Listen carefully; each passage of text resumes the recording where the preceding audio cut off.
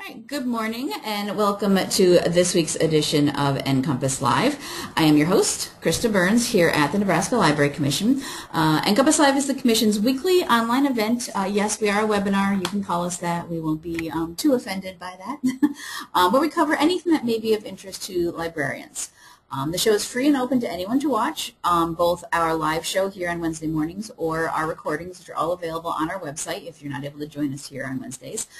We go live on Wednesdays at 10 a.m. Central Time. And then all of our recordings going back to the very first one, which is in January 2009, are all available on our website for you to watch if you want to. And we do a mixture of things here: presentations, interviews, book reviews, mini training sessions, basically anything that would be of interest to librarians. We're happy to have it on the show. And we do have Nebraska Library Commission staff that come on and do presentations, and we do have guest speakers sometimes. And today we have a mixture of that. We have next to me here, to my left, is Mary Jo Ryan, who's here from the Nebraska Library Commission. Hello. And across from me is Rod Wagner, also from the Library Commission.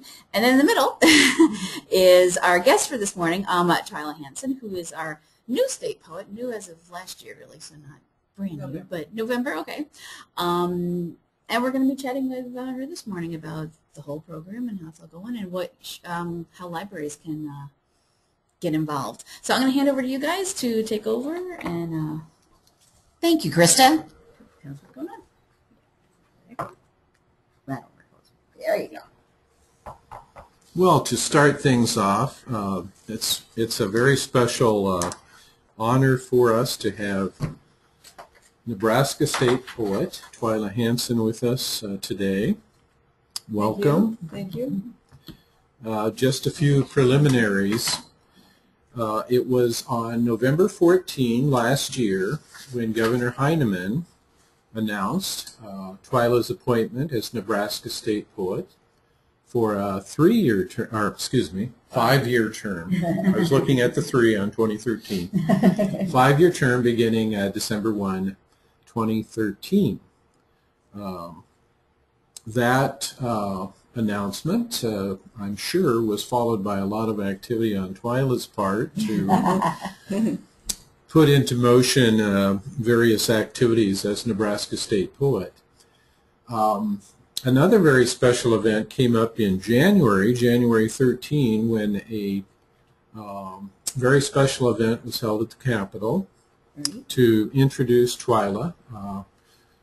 First Lady of Nebraska, Sally Ganim, introduced Twyla on that day as the Nebraska State Poet. It was also an opportunity to congratulate, to welcome, to honor also the candidates who were also considered for the appointment.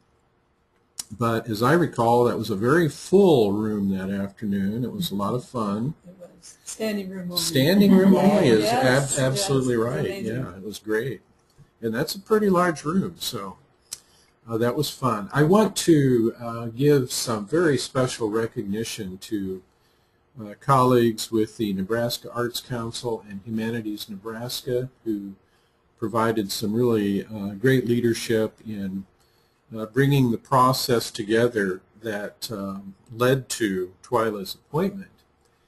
And that happened many months ago and involved the Nebraska Arts Council, Humanities Nebraska, and Nebraska Library Commission as 3 organizations working together with the governor's office to carry out a process that involved also the recruitment and appointment of a selection committee to consider nominations, to meet with people who were selected as candidates for the appointment, and so forth. So a big thank you for some very great work on their part. Twyla is the 3rd, essentially, state poet. John G. Neihart was the poet laureate appointed back in 1921, and he served in that capacity for many years. Later, the process was changed, and Governor Thone appointed Bill Clefcorn to serve as Nebraska State Poet, and he did so for many years until his death a few years ago. And following Mr. Clefcorn's death, there was a gap. We didn't have a state poet for a while, and then the process was launched that led to Twyla's appointment. So, So here we are. that's where we are, in brief. Well, Twyla, maybe you could give us a few ideas about what's been happening since this all began and how this has been for you and some experiences you've had. Well, it's been, it's settling down a little bit now in May, but at the beginning there was just a flurry of activity, not social media, but media attention, radio, filming, interviews, calls for information and or, over the phone kind of things. And lots of, there was an article in the Lincoln Journal-Star, for example. I was interviewed by the Omaha World-Herald and my hometown newspaper, Lions, Mirror, Sun. And so there just was a lot of media attention. Elle magazine from Journal-Star, Nebraska Wesleyan Archways magazine, and the latest is Nebraska Life magazine did an article. So it really has just been a flurry of activity there. That has settled down some. I've had lots of invitations to speak to groups, which is great. This is something I've been doing for a couple of decades now, is giving workshops and readings through Humanities Nebraska. And I've recently added a program through the Nebraska Arts Council. So I have two programs essentially. One is a workshop and the other is a reading discussion. And those, we will show you the websites for those in a little bit. I've started a Facebook page for the State Poet, and you can find that by just typing in Twyla Hansen, Nebraska State Poet, and you'll get it. It'll come up.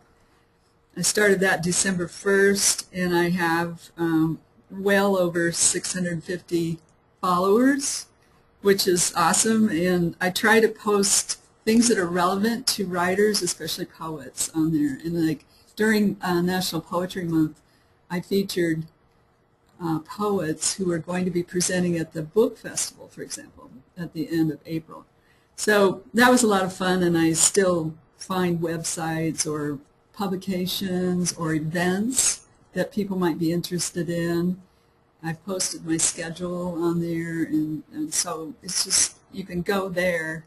Don't really have an active website. I do have a website through Humanities Nebraska, but really the social media is where I'm posting most of my stuff. So that's been happening. And I have some plans for the future, if you want to talk about that. I'm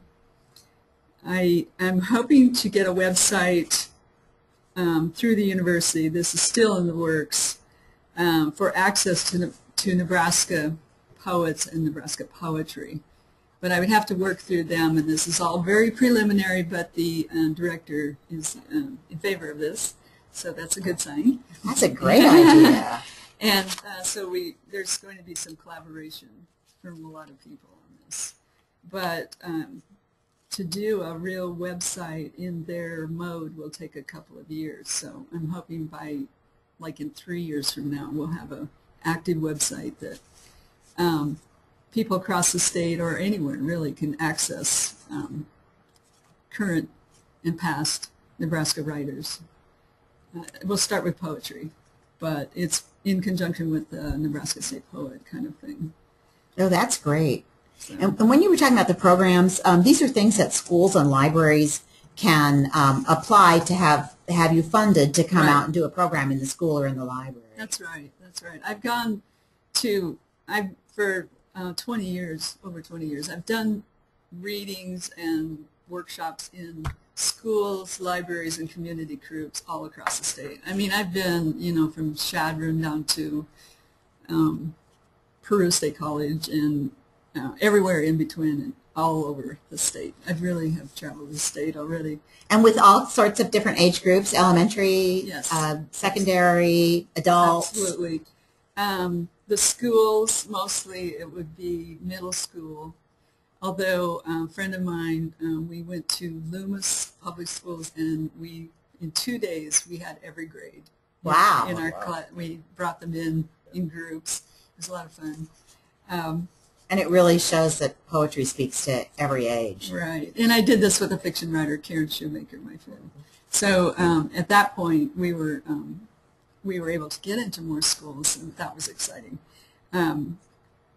Not so much all that recently, but libraries are a source that I really would like to tap into. Mm-hmm. Because in one case, I went to Lexington last 2 years ago, maybe, and they brought in a couple of high schools, Lexington and another school. So it was a high school workshop, and the room was filled. We had like 50, 60 students in there.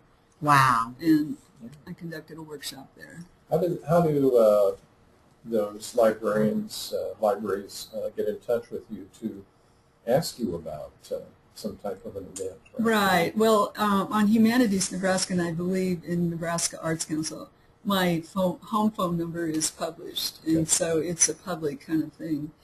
But they could also contact me through email. Mm-hmm. And the way it works is they have to contact me first with their event and make sure I'm available and willing to do it. It's not required. My only requirements are that I promote and encourage appreciation of poetry and literature in Nebraska, and also to encourage the emerging generation of writers. So going to the schools and working with young people is really ideal for this position. And so if like say a library's got an event coming up and they think this would make a great program for it, they would first contact you to let you know when the event is and just to check your schedule and see if you're able. Right. And then they look into, after talking to you, that you might have a suggestion as to whether they would look into Humanities Nebraska funding or the Arts Council of Nebraska Touring Program funding, just depending on the conversation. Right, depending on what they have in mind. They all have to be, I believe, either a school or a nonprofit group. So in order to get that kind of funding. I've done lots of readings and things that were not funded by them in the past, and now especially people have their own funding. But it's a negotiation process. And I think libraries are used to this because a lot of libraries have applied for these Humanities Nebraska Speakers Bureau events, but maybe they haven't done anything with the touring program from the Arts Council, so it's good to call Twyla first. Yeah, thank you. Do any of you have any questions? You know, as Krista mentioned, that you can type your questions in the question box, or you can type a request to have your microphone muted and talk to us, which would be even more fun. And I just want to remind everyone, people who have been attending our show regularly know this, all the links and URLs that we're mentioning will be included in the show recording afterwards. I'm putting them into our Delicious account as we're speaking, so you'll be able to get access to all of them there. And any news articles I found, too. I found the Omaha one. Oh, good. One. Excellent. To add to the ones we already had out there. And did you find the Lincoln Journal article? Yes, yep, that's already there. Beautiful. Yep, beautiful. Yep. Yeah, a friend of mine laminated that. I thought that was really nice. Nice. You don't see that nice lamination all the time, do you? Not anymore. Did you want me to read a poem? We do want you to read a poem. I was just going to ask you to do that. I thought you'd never ask. And this is kind of to answer a question that we had a note on. Where do your ideas for poems come from? And literally, they can come out of anything, thin air. I read a lot. I get a lot of my ideas from the newspaper, of all places, because people do say weird things and that's kind of stick in your mind, like it reminds you of something, or like science. I have a science background, so I'm very interested in science. So, but anyway, it can come out of anywhere. And this poem that I'm going to read you came out of a morning walk I had, and I started playing around with words, which is the name of one of my programs in the past with Humanities. we're playing around with words in this, so this comes out of that. And I have an epigraph from the poet Mary Oliver, who says, "You never know where a sentence will take you." Morning walk. Before sunrise, under the halogen hunter's moon, an autumn morning stretches ahead of me, a rhythm. Shy stars over the city, the inky dark, the concrete path on which I pound out duty, conjure up fantasy, those old tensions. In the street, vehicles sounding their singular verb, speed. On the other side, at season's end, the syntax of wheatfield, muslin consonants remaining, its vowels of harvest long gone. At times, I'd like to stick out my thumb, that potent comma, to risk all for a sentence into the unknown. Who knows where it might lead, to those other lives scattering in each direction. But soon enough, a string of nouns pulls me back, keeps me moving on the straight and parallel, leads me home again, where through my wild yard at first light the quick red fox bounds, its fluffy tail the ultimate dash, the unanswered question, where gathering blackbirds, as if on cue, swirl up sudden, excess ellipses peppering the sky. Wow. Thank you. So that poem, literally, I started playing around with words that have to do with language. It's just fun. Yeah. You get caught up in it. So you make notes and you thumbs play up, around and you combine it with nature, and there you go. Yeah, that was great. Thank you. And that's from Potato Soup. That's a collection Nebraska of, Book Award. yeah, I was going to say that's a Nebraska Book Award winner for poetry. 2004. 2004. It's from the Backwaters Press. In working with kids, anything surprise you? You've done that before, of course, but in your new activities as state poet, I know there was a group of school kids at your at the event in January, and they even presented you a poem. Yes, the school across the street is at St. Mary's. St. Mary's Yeah. School. They had one of the classes came to the celebration of the new state poet, and they presented me, I should have brought that, but it was a wonderful little booklet, congratulations, they had written it all out, and they said, we hope you come to our school. So I'm still waiting for that invitation. But that was delightful. I was really pleased to see that group there. And I'm always surprised when I give workshops. What I do in my workshops, I focus on process instead of product. And so we'll do spontaneous writing. And the spontaneous writing, even though some students say, oh, that isn't how I write, I don't like to write like that, I write fantasy and I don't do this or, one thing or another, they surprise themselves by what they can write out of a writing exercise. So surprise is something we like. Surprise is a good thing. Yes.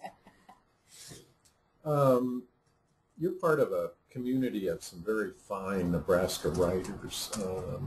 How do you see your role as state poet in kind of promoting other Nebraska writers and writing? Right. I think that's important. And one of the things I want to do on my Facebook page is actually create greater community. So every chance I get, I'm trying to put links to other poets, like if there's a for example, my friends Lucy Adkins and Becky Breed have a publication out on writing in community. That's the title of their publication. And it just won an Independent Publishers Award, which is a national award, which is just awesome. Yeah. So I put that on my Facebook page. And it's things like that that we need to celebrate in our state, because there's a lot of writers, but most of us know each other and we learn from each other, so I think that's really important. And I see my role as a state poet to celebrate these kind of for example, I did post the Young Writers Camp at the university this summer, and Omaha has the Fine Lines Young Writers Camp, which David Martin from Omaha has been conducting this workshop in Omaha for 15 years. Yeah. So it's an ongoing, long-time event that I think those are the kind of things I want to bring together. So if you have an idea, and anyone out there listening to this broadcast has an idea of something that Twyla might want to share with that whole writing community in Nebraska, just share that with Twyla, and later on in the broadcast we'll have her email address up so you can share the information, and she'll share it. And right, yeah. Send me a website or a post. Well, it has to be an image, or a link. They won't allow you to put Word documents up, but I can link to a website, or I can, if we're showing that Facebook page right there. This is Twyla's Facebook page we're showing right now. You can see she linked to Nebraska Life magazine, which is a link to a website. And then here's a link to a video about the Young Writing Camp. So it can be. And there's the silver medal winner for to Lucy and Becky. Yeah. They won a Ippy Award. I think it's great. I mean, these are independent publishing. That's fabulous. Yeah. And so those are the kind of things that we want to get out to more people. And I think social media is the way to go, because it can go out kind of quickly, and I get a lot of views on these postings. So yeah, and comments. And comments. Yay! Yeah, that keeps the community discussion going. Right. Yeah. That's right. So Twyla, would you like to read something else for us? Sure. I brought 3 of my books that are currently in. They're still available. My first 3 books are not available.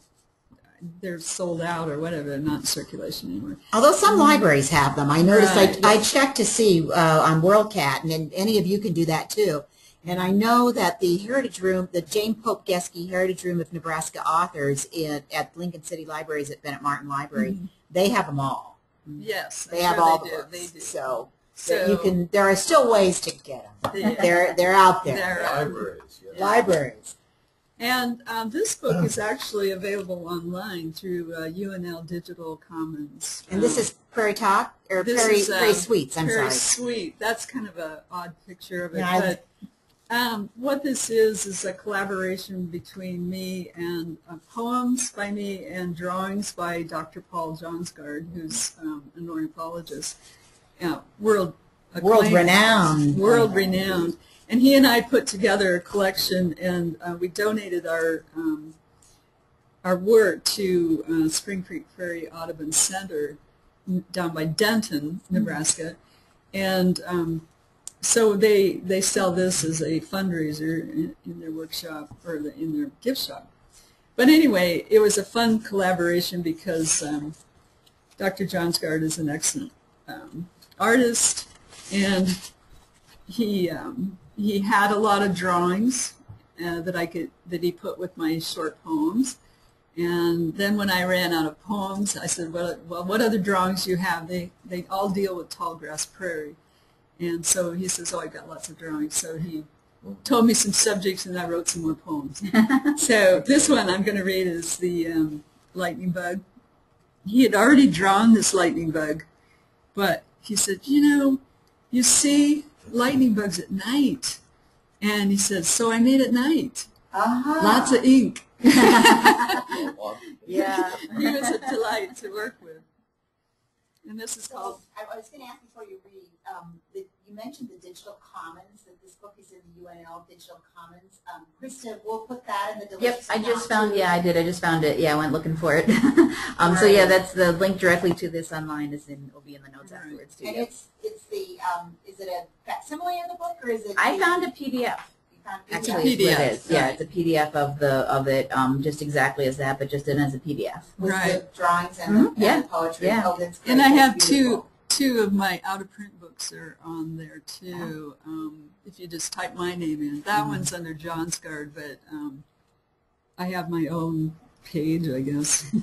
Okay, I'll read this poem called Lightning Bugs. What better show for mortals, bursting with rivers of free light, playing out above the darkened grass? Night opens the blue folds of its silk. Like stars blinking, they row awake, countless beetles, their abdomens brimming with luminescence, out from under snags and black leaves, into the brief and cinnamon air. Over pond and blade, in their appetite, they bring us fire, restoring a spark of salvation to our crumpled lives, these mysterious gatherers, these silent signalers, these copious lightning bugs of childhood delight. I think we all remember the first time, or maybe the few times in your childhood where we collected them, put them in mason jars. Oh, yeah. Right? I think everyone did that. Treasure.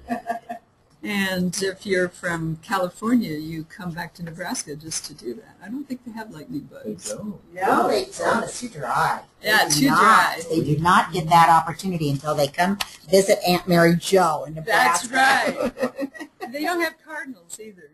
They are not over on the other side of the mountains, I guess. Isn't that interesting? That is interesting. But you would know that with your background. Yes. You could probably tell us lots about the plants we have here that we're so fortunate to have that they don't have, too. Yeah, plants creep into my writing for some reason. I bet. You'll have to read us one that have Okay. that with the plants creeping in. Actually, I see in the digital comments, and I was looking you up as you said that there's things here about organic farming. Right.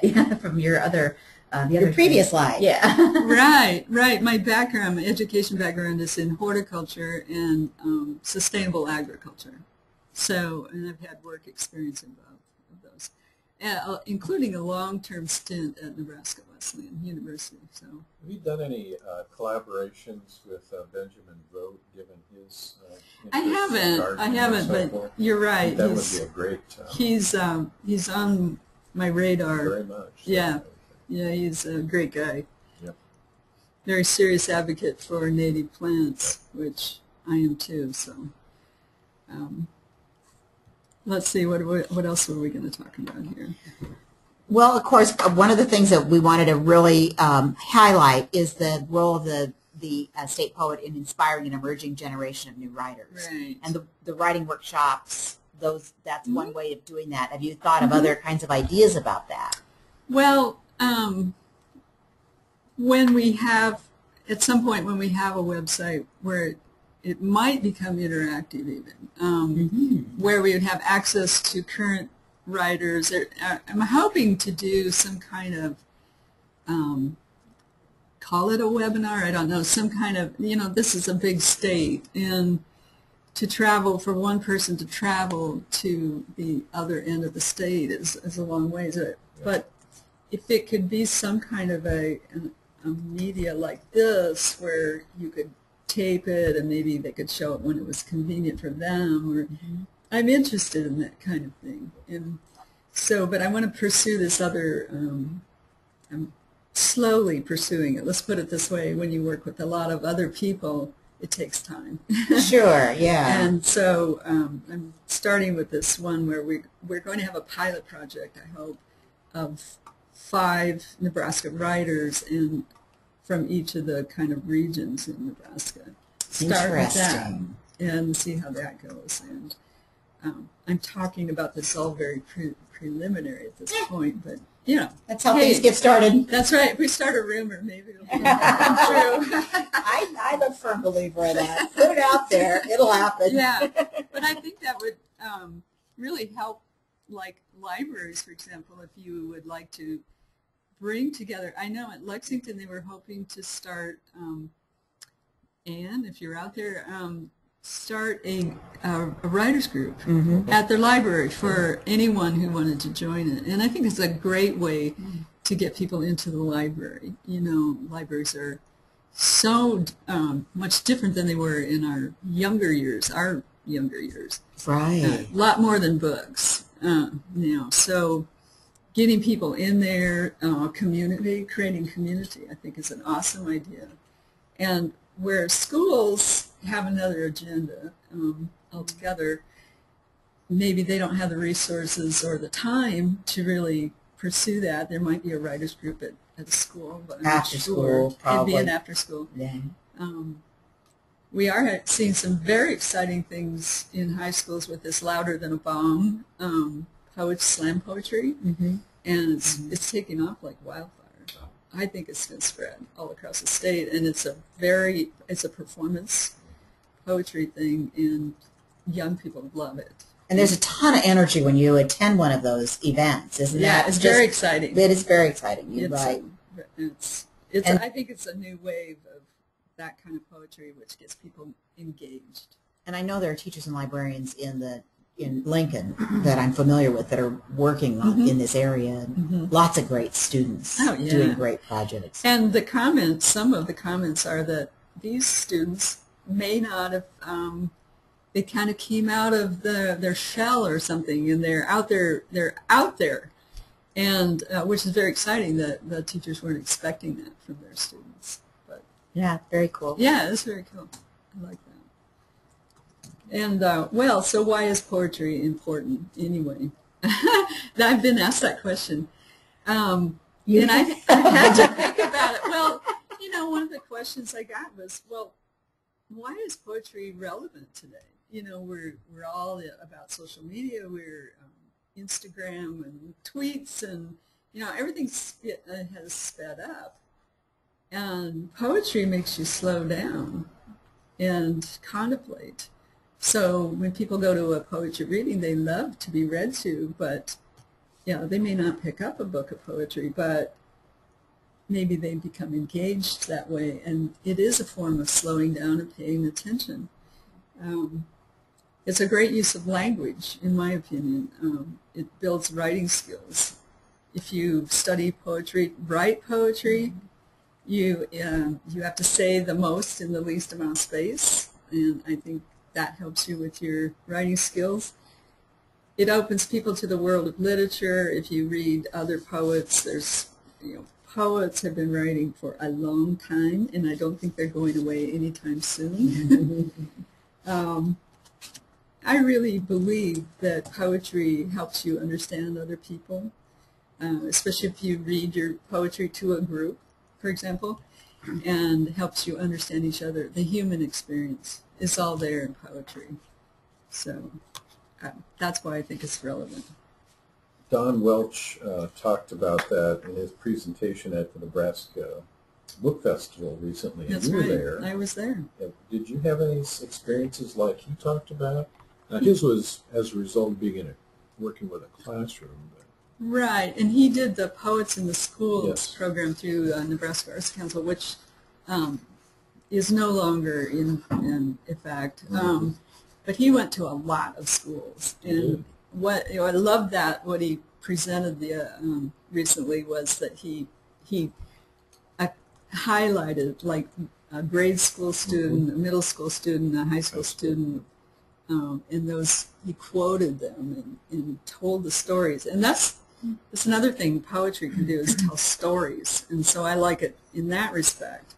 But Don Welch, has been an educator for 50 years, and he has really done a great thing for Nebraska. We writers consider him to be one of the godfathers, the great writers of Nebraska. So,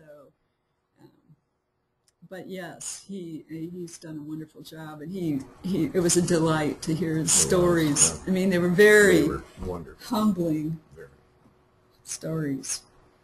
And if you're interested in some of those stories, we do have those on the Nebraska Center for the Book Facebook page. We have a little video that Rex took for us, and we put it up on the Facebook page, and it's just got one of these stories that he told during his presentation. It's quite delightful. Yes. So you mentioned writing in a group. Like, for example, say a library wanted to start a writers group. Either for adults or for school-aged people. depending on what they think the need is in their community or the interest is. Have you ever been part of a writers group yourself? How'd that work? Well, I'm in 2 writers groups right now. There's the Wesleyan Writers Group, which I joined, I'm going to say 30 years ago. Oh, is Maybe. that sponsored by the college then? Or? No, it isn't. It's just a group. Yeah. It started 30 years, I can't remember. Wow. It hasn't been quite that long, but almost, geez, time flies.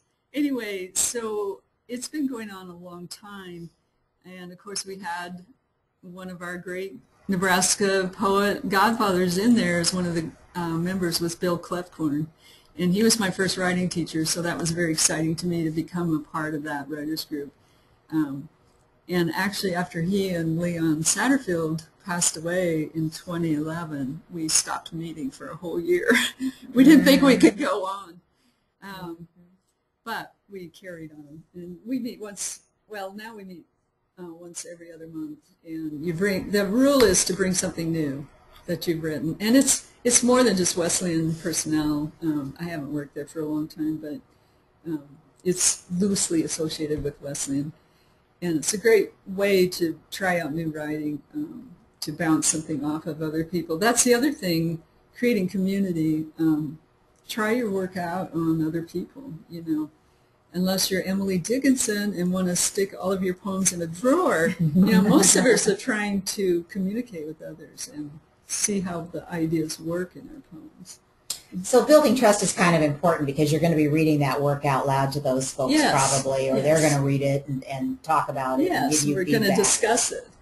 Although I must say that once you start writing poetry and send your work out, for example, or read it to a group, you have to develop a little bit of a thick skin about your writing. If you're terribly sensitive about something, it's probably not ready for prime time. Too personal at this point. Too personal. But I'm the other writers group I'm in is 5 women, and we call ourselves the Prairie Trout.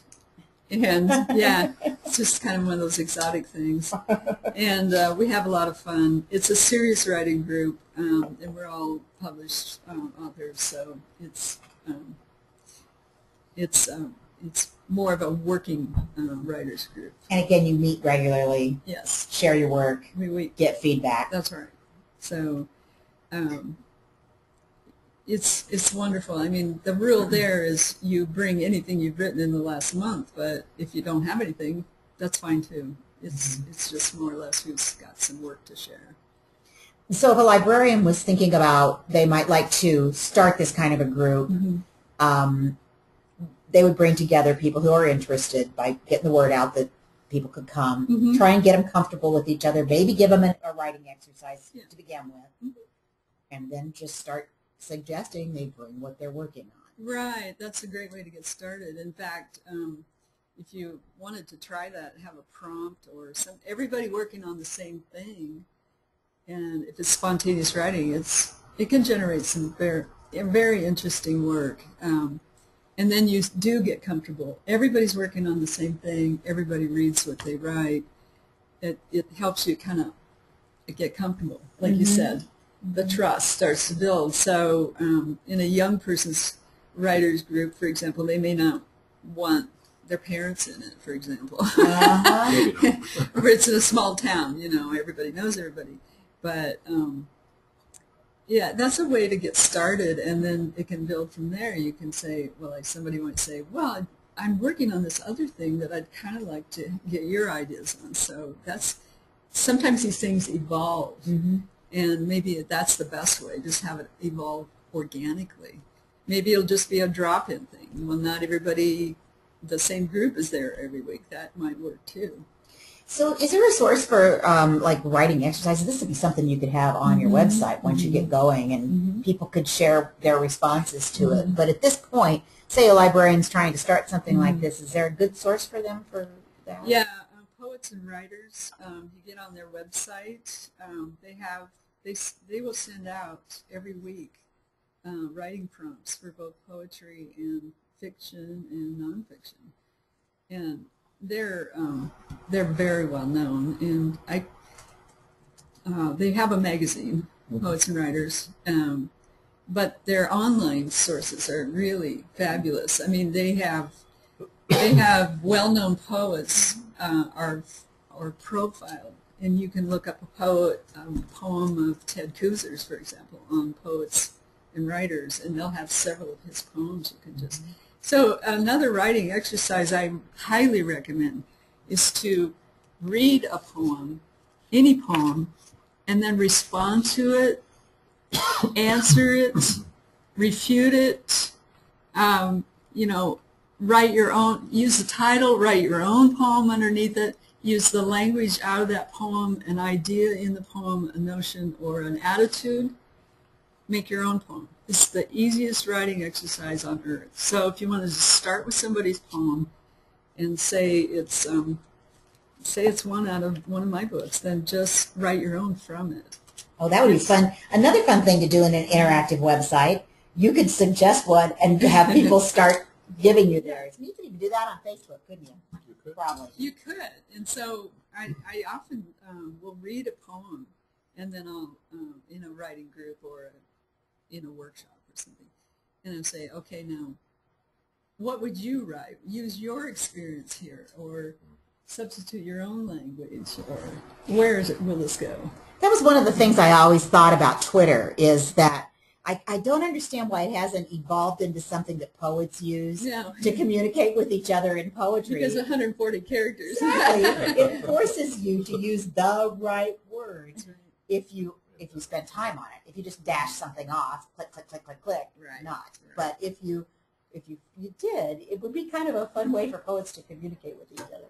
Right, exactly. The difference between the right word and the almost right word is the difference between lightning and a lightning bug. There's a big difference. The right word. Use the right word. So poets are all about the right word kind of thing. Cool. Your book, Dirt Songs, is one of my favorites. Thank you collaborated with Linda Hasselstrom from South Dakota. How did that come about, that the two of you worked together to publish that book? Okay, so Linda she's Swedish, so it's Hasselstrom. Right. She's a rancher writer from western South Dakota, southwestern, right outside the Black Hills, on the plains, beautiful area. And I met her at Nebraska Wesleyan. She came there as a speaker, and we hit it off. I mean, we have the same kind of farm ranch background, the rural background. We have the same kind of sensibilities. She's mostly a prose writer, but she's always written poetry, and she's actually published a book or two of poetry, but she makes her living as a writer, basically. And she has this beautiful ranch, 2 houses on the ranch, and one is the original ranch house. Wow. And that's where she conducts writing retreats for women. And you can get on windbreakhouse.com. Windbreakhouse.com? Yeah. And you can negotiate with her to stay there, and she will help you with your writing. And so the photo on the cover of the book that is from her ranch. Oh. And let me help you get that closer. my husband took this photo when we were up there one time, but it reminded me so much of the hills in northeast Nebraska where I grew up on the farm. I'm going to try and get as close as I can to that. I'll try to hold it steady. Because it is so beautiful. Thank you. And the cover, here, I better hold it like this. There we go. You can just see that just forever, sky and land. Yeah. And it kind of fades to denim on the back, which that was very deliberate. The artist did a great job. But anyway, yes, and so this book is a collection of 50 of her poems, Linda's, and 50 of mine. So it's really almost like 2 books in one. And it wasn't a collaboration in the sense that we negotiated which poems or wrote poems together or traded back and forth.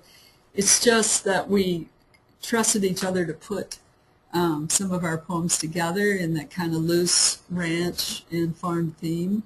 But of course, there's so much more than just that.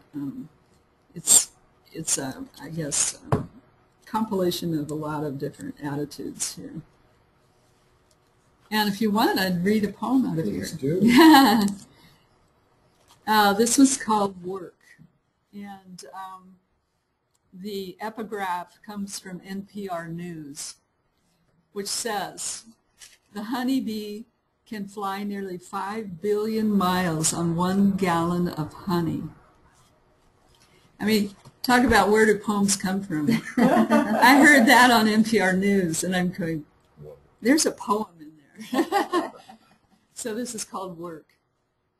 On spring days, you could hear it, buzzing cloud back and forth between fence row and hives, over the rugosa roses and the field, 40 acres of clover with its billions of tiny blooms. My father grinned as he opened a top, brushed aside the bodies, pried out a frame oozing with sweetness, my hands on the extractor handle sticky with the great efficiency and substance of their labor. Worker bees, like my farmer father, combed those fields for a harvest of gold. Some years crop failure and bad luck weather affected supply and yield. All that labor translated into a meager existence, a tightening of the belts. Worker bees kick out the drones to protect their winter food. Back then, all we needed was whatever we raised, planted, butchered, and preserved. There were no guarantees. We took care of the land. The land took care of us. All honeybees need is pollen and nectar, an unspoiled spring-fed creek, the occasional gentle hand to encourage them on. Extremely timely in all we know about bees and right now, isn't it? That's right. That's right. Exactly right. So anything in your life, I believe, is food for poetry. And so when I heard the NPR News little tidbit there, I thought, okay, I know a poem. And I could write about my dad keeping bees. And that experience, is now beekeepers are so much different. Everything is kind of industrialized. So hopefully, but the smaller farmers, the sustainable farms are keeping bees on their land, which we need bees. So. And that again is another Nebraska Book Award poetry winner. It is. Winner for poetry. 2012? Is that right? 2012. The book was published in 2011, I believe. Yeah, that's right. So anyway, it's fun, and that was a fun project to put together with Linda. It was back and forth negotiating about every little thing, but we were just so compatible. It was a lot of fun. I've actually collaborated with artists, art books, very limited production art books. Karen Kuntz, the printmaker from UNL, she now has a studio called Constellation Studio, the 21st and O in Lincoln. And she is a world-famous printmaker. It's just very exciting. She did a wonderful print in Philadelphia when she was in residence there, and then she asked me for a poem, and so that was a great collaboration. That's really cool. So I recommend another exercise is to go to an art museum and find something that speaks to you. There's a story in a painting or a sculpture or whatever. John Janovy, who is retired from the university, he taught biology, would regularly have his biology 101 students go to Sheldon Art Gallery, our museum, and just look at the paintings and write something. There's some kind of nature going on in some of these poems, and he just wanted them to write about it, which I thought was awesome. But writers can get inspiration from so many places. The Quilt Museum would be a great one to go to. A lot of communities have art museums, like Mona out at Kearney, Museum of Nebraska Art. That would be a great place for a writers group to meet. It would. Yes, that would be a wonderful place. Or to take a field trip. Field trip. from the Kearney Library. It's not that far. It's not that far. Yeah. That's right. So there's poetry everywhere. Well, and I guess we just want to really encourage our listeners to think about programs that they might want to sponsor that Twyla would be interested in hearing about, possibly be able to do. I wanted to point out that if you go to the Nebraska Arts Council website, that this is kind of a long URL, but you can find it here. This is where they have the Twyla Hansen program, and it is poetry, reading, and discussion. And then Twyla actually reads her original and accessible poems and discusses how the landscape of the Great Plains has inspired, influenced, and shaped her writing. And this is where you would find more about that particular program. And then the next address, Humanities Nebraska's address, this is the Humanities Nebraska Speakers Bureau, and the name of the program is For the Love of Words, Poetry, Prose, and the Creative Writing Process. And again, this is a writing workshop. It's a writing workshop that focuses on the creative process for both poetry and short prose. So these are the locations for more information on these things. And again, you don't have to jot these down. This will all be on our website where we keep this recorded, archived We do have a conversation. comment that Yes, came let's in. add it. Actually, Christine Walsh, who's the assistant director at the Kearney Public Library, Hi, Christine. is on with us and says thanks for the plugs for Mona and the Kearney Public Library. So we'll have links to those included as well. Yeah, on the Mona website absolutely. online as well. And then, Twyla, you've got some things coming up. Wow. I do. I have a few things on the books right now. I'm going to go to Kearney in September.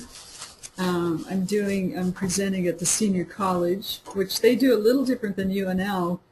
UNL has an OLLI program, and I presented there earlier this last month. But I'm going out there to, they have like Senior College, which is like, I think it's like a month or a semester long. Oh, kind of really? thing. Is it residential or are most of the people local? I think most of the people are local. Probably. But anyway, so I'm giving a presentation with Dr. Charles Peak out there and an evening reading. I'm sure it's at the college. And that's September 23rd. And then on September 27th, I'm going to the adult conference of the Plum Creek Literacy Festival. That's in Seward. And so I'm going to be giving a workshop out there. And I've also been contacted by the Nebraska Press Women Association. I think I'll be going to York for a presentation there. I'm not sure that's open to the public, but there's different things that come up. And if they're public, I will post them on my Facebook page. Oh, good. That's the best place to stay in touch. Yeah. And so you can get onto the Facebook page and you can like it, which means you will follow and get the postings. So that's a great way to stay in touch. Or you can contact me by email or by phone. Well, and just to remind you, there are some other these articles that are available that you might want to learn more about what's going on with Twyla. But again, I do think that the best connection is your Facebook page right now. It is. And on Facebook, you can also send a message privately, directly to me, and that's happened quite a few times. Mm-hmm. And then I can give them my Gmail account if they have more extensive questions, or they can even call me if they need to. So just a reminder, we are going to stay on for a little bit longer, so if anybody's got any questions, we want to be sure and get to them. You can type them into the chat box on the right-hand side of your screen, or if you have a microphone, you can just ask us to unmute your microphone and we'll actually talk to you person to person.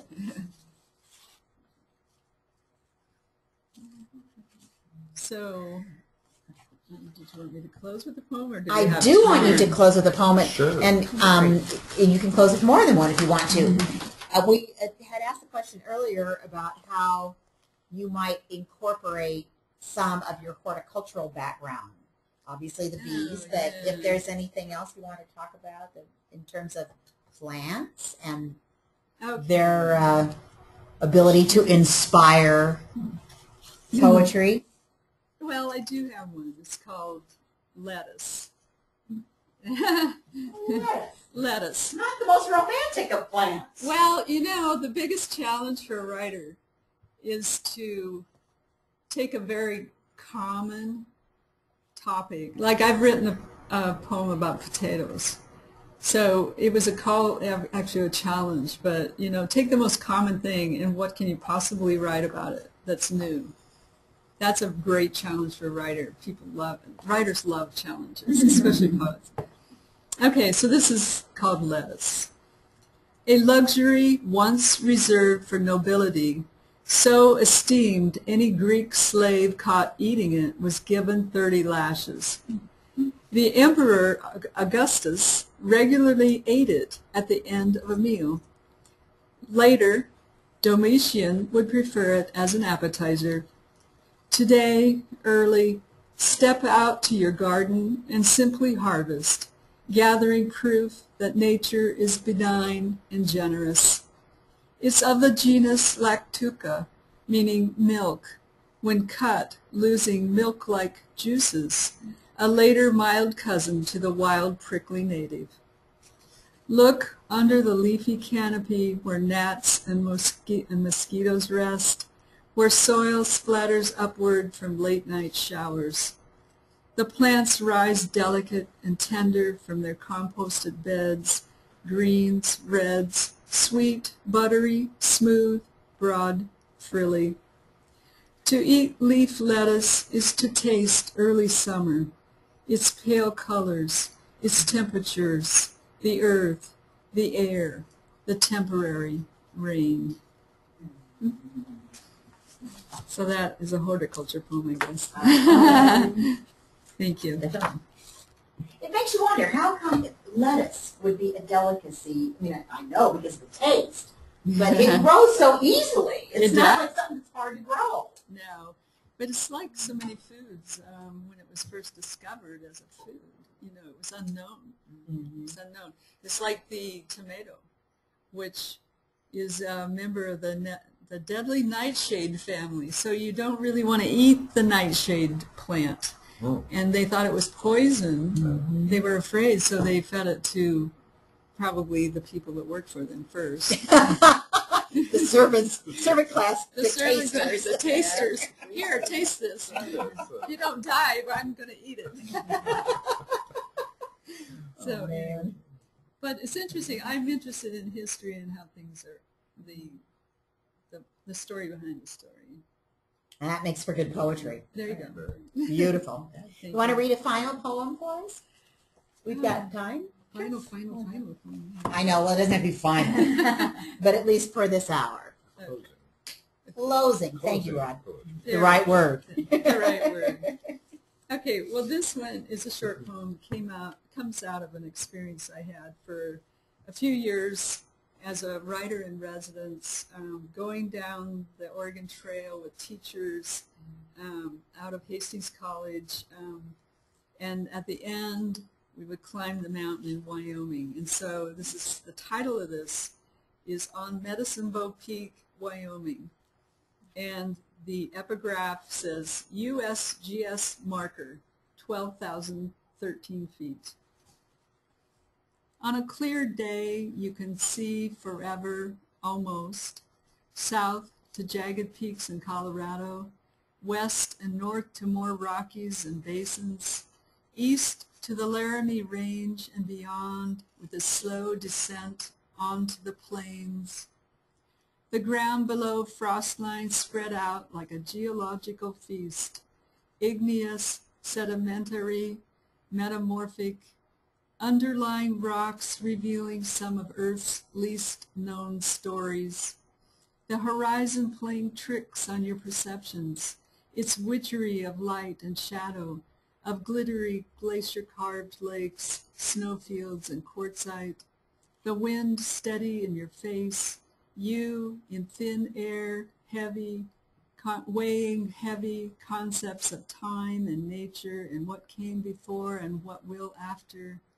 So you simply take it in, crunch and salt, and all your brain can grasp, the grin of your buddy climbing, bringing you almost to tears.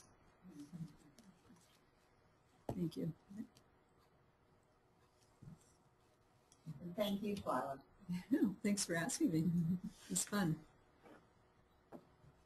We've been talking with the Nebraska State Poet, Twyla Hansen. And I guess one of the things we want to encourage everybody to do is to think about how poetry fits in with the programming and the activities that you're involved in, and to contact Twyla if you have some ideas. Great. Thank you. Anything else for the good of the group? I think we're good. Okay. Thank you all. Everybody. Thank you. Thank you. Thanks for joining us. Yeah, thank you, everyone. Thank you, Twyla, for being here with us and joining us this morning. This is great. And Rod and Mary Jo for hosting. And thank you, everyone, for attending. The show has been recorded, as usual, and I think I captured all the different URLs and articles and websites that were mentioned, so they will be included in the show notes as well afterwards. There we go. All right, so that will wrap it up for this morning's episode of NCompass Live. But and when the recording is available, probably later this afternoon, we'll let you know. And it'll be right here. Yes, it will be here. This and location. Actually, where we go, right below here is where we have our archived NCompass Live sessions on our website. So you can go there for all of our recordings from previous shows. So that will wrap it up for this morning. I hope you'll sign up and join us next week when our topic is doing smart social media. So what's smart social media? Well, I don't know. We'll find out. Well, there's a lot of things out there, and people have been using them for a long time. Twitter, you mentioned Twitter, and we've been showing off to Facebook. But how can you really do them well? And do you need think about it ahead of time. Don't just jump in, head first and don't know what you're doing. This sounds really good. Who's doing it? Maurice Coleman, he hosts the T is for Training podcast. He's on the ALA Learning Roundtable, and he's a training. He's also a mover and shaker from Library Journal, Mover and Shakers, and he's also the training. What's his title here? Technical trainer at Harford County Public Library in Maryland. And he goes around the country doing these kinds of trainings. And he's going to be on the line with us to tell us how to do our social media really well and get things out there. I mean, you were mentioning, Twyla, that you use it and you think it's a great way to get people connected and doing things. And so if you've been doing it maybe and you want to know a little more, if you can do it better, or you just you've been thinking about it and your library's just starting to get into it, Mo will be with us to tell us all about that next week. Cool. That sounds great. Yeah, and if you are on Facebook, yes, NCompass Live is on Facebook too. So you can go ahead and like our Facebook page there. We do post notices of when new sessions are coming. I do reminders for the comp session that was just starting up this morning. I had a little post. And when our recordings are available, I post on here as well. Actually, it's somewhere below. Yeah, so that you can know when it's actually ready and up on our website. Cool. Other than that, that will wrap it up for this morning. Thank you very much for attending, and we'll see you next time. Thank you, Krista. Bye-bye. Thank you. Bye, everyone. Bye-bye.